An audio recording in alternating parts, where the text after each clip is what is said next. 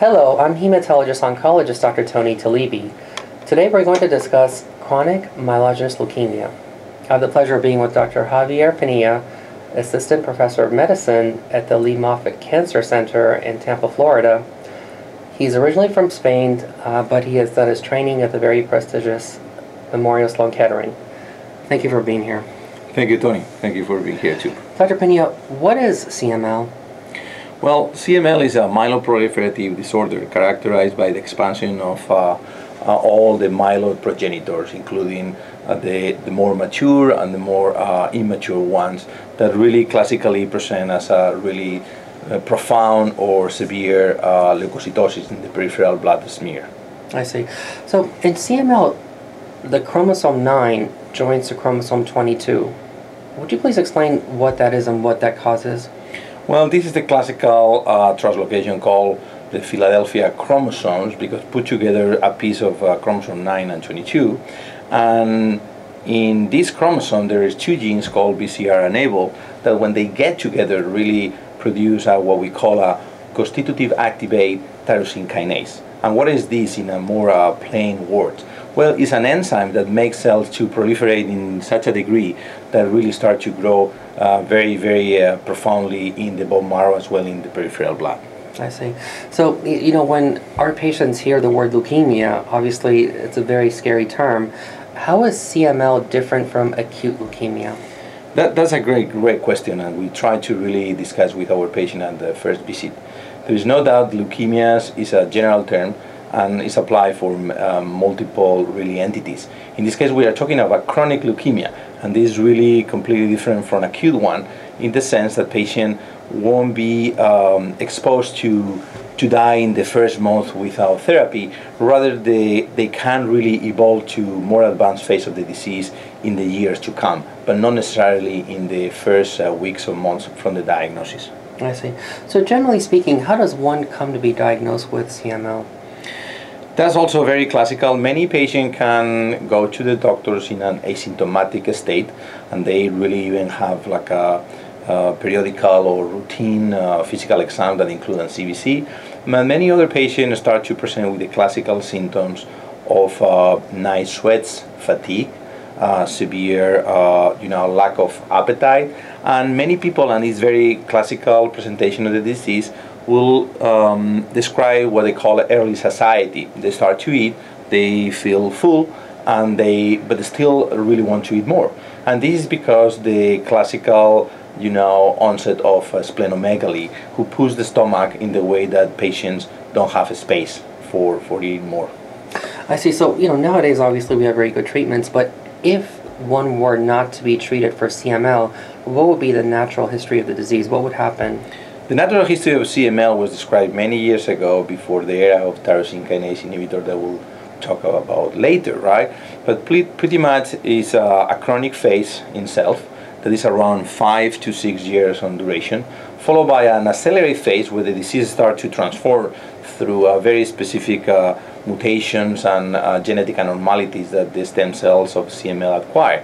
Finally, and unfortunately, these patients end up in an acute phase where really most of the time will really terminate in a bad way in these patients. So you mentioned the phases, which are so important, but just to break it down again, what is the difference specifically between the chronic, accelerated, and blastic phase? It's pretty much, there is a couple of criteria. The WHO is the one that we use, the MD Anderson, but pretty much it's the percentage of blast that we see in the bone marrow, in the peripheral blood, as well as some presence of thrombocytosis, elevation of platelets, or even thrombocytopenia, the decrease of the platelets count. Pretty much, depending on the number, and more than 10 to 15%, or we start to really call accelerated phase, and definitely more than 20% of blast in the bone marrow is what is the definition, the classical definition of blast phase. So that would all be almost treated like an acute leukemia? That's correct. It's very interesting, as you know, that the 20 or 30% is being debatable by the WHO classification from the MDS entities, but in general we really move. In the WHO is considered more than 30%, but we now between 20 and 30% you may consider already and a more aggressive disease. I see. Are there any risk factors that predispose one to developing CML? The only risk factor is being proven is radiation, ionizing radiation, and there's the only one that is being proven has some relation with this condition. I see. What about genetic counseling? Is there a time that's appropriate for family members to seek genetic This is a counseling? very common question that our patient really asks in first visit, as they've been told that they have a genetic mutation, and they always ask, what about this mutation is going to be, is going to be in my kids or in my descendants? Well, interestingly, this is not a genetic disease. I mean that the kids won't really have this problem, because happen in a very specific stem cell, hematopoietic stem cell, but not in the rest of the cells. And for the reason, there is no any indication of genetic counseling. I see. So what are some important tests that you do send? Would you please explain what FISH and PCR is? Right. The classic way that CML has been diagnosed for many years is a conventional cytogenetics, when we really get cells, replicating cells. They get break down in a petri dish, and then all the chromosomes are spread in a smear, and then you just count the chromosomes, and then you find how many Philadelphia chromosomes you really can find, most of the time out of the 20 metaphases. This is the classical way that is being diagnosed CML since the 60s, when they were initially described. But with the incorporation of new techniques, that is fluorescent in situ hybridization, where you have specific probes that really bind to BCR enable, you can really easily characterize this translocation through without cells replicating. And in this way, it's a more convenient way to really have this test done in the peripheral blood, where cells most of the time don't replicate as much. Beside these two levels, and I would say the first level is the classical complete blood counts. The second level is the cytogenetic assessment by conventional cytogenetic or FISH.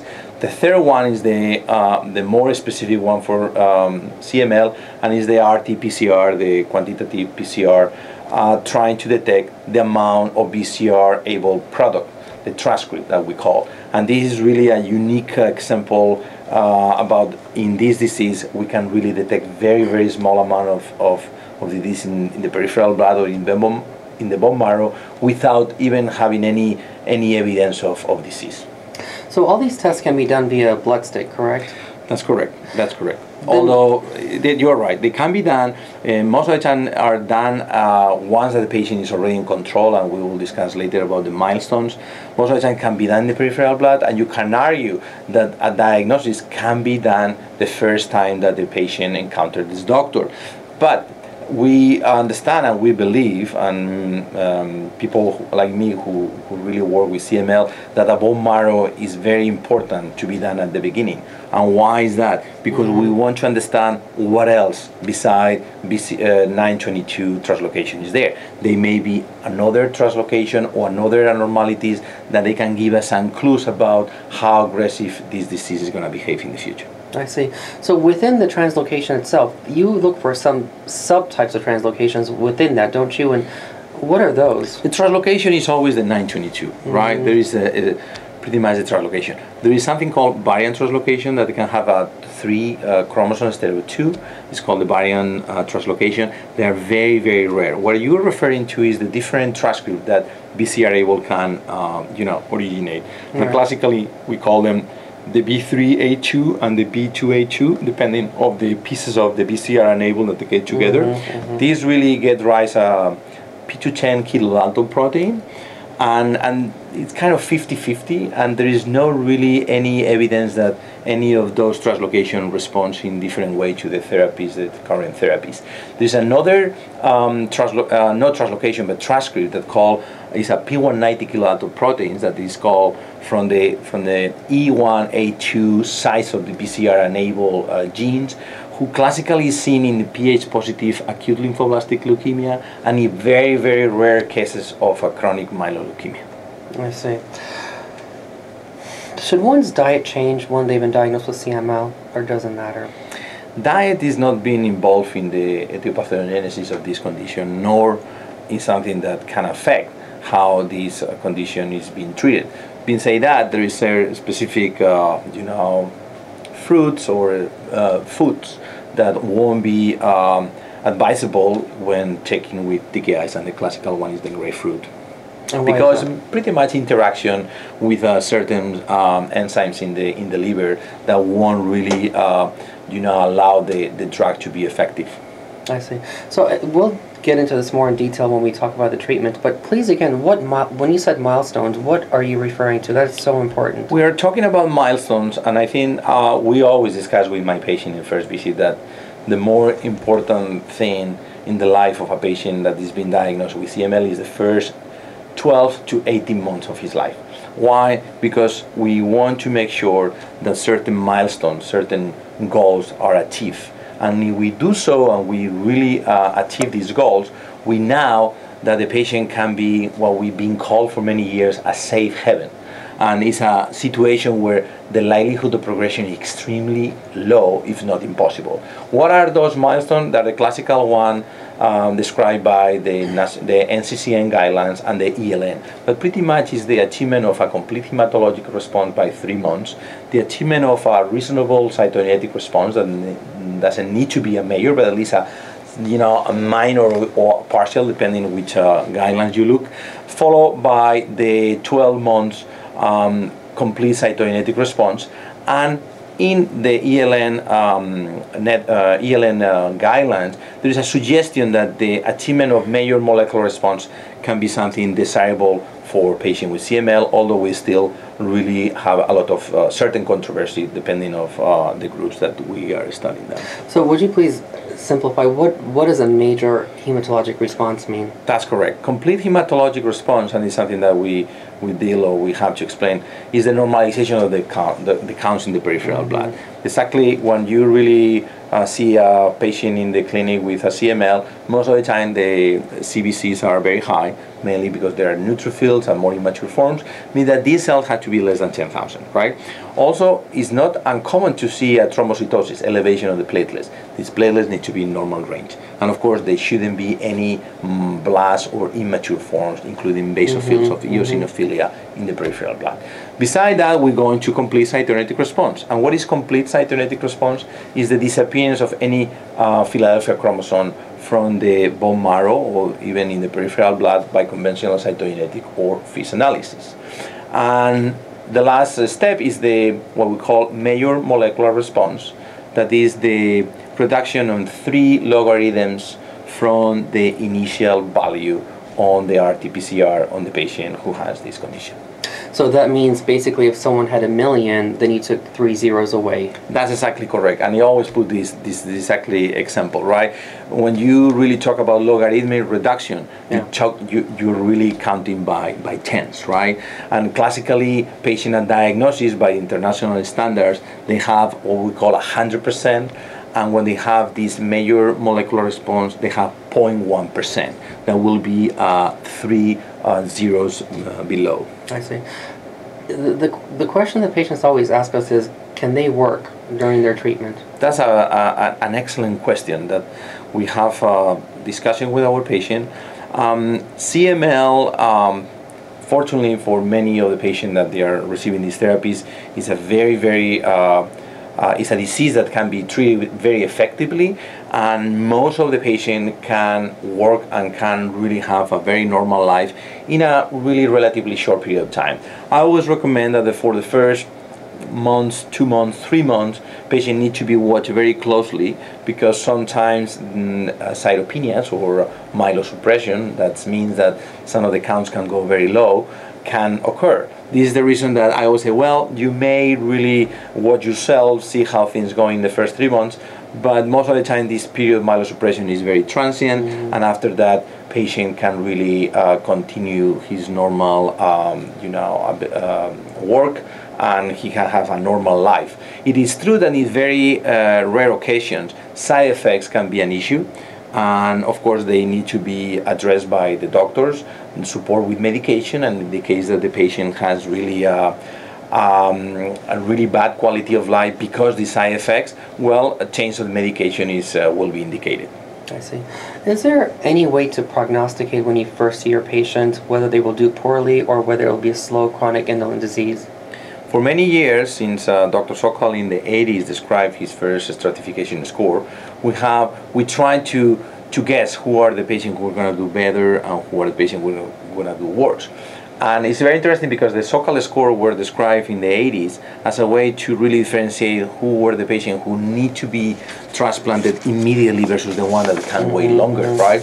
And based on these criteria that pretty much is age, size of the spleen, amount of blast, and platelets, it's a very easy way to differentiate what are the patients who are low, intermediate, or high SOCAL score. This to me is very important and also has implication in the therapy with tyrosine kinase inhibitor. As low SOCAL score patients, they have very, very low chances to progress to more advanced phase of the disease, versus intermediate and high has higher risk of transformation. I see. Are there any support groups that you recommend your patients join? Absolutely. I think psychological support is a very, very important part of this condition because it's a chronic condition. It's a condition patients are going to have to deal for the rest of their lives, such as diabetes or hypertension. But in this case, has the implication of to be a leukemia, and the patient are stigmatized by the fact they have really a potentially lethal disease. And for the reason, psychological support by the family and even like a CML support groups are very important. I personally like very much to work with the Leukemia Lymphoma Society, who provide very nice support.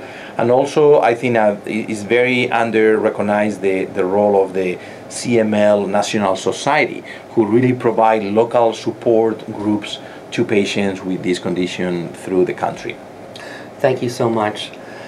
Thank you for watching. We hope this has been educational for you as well.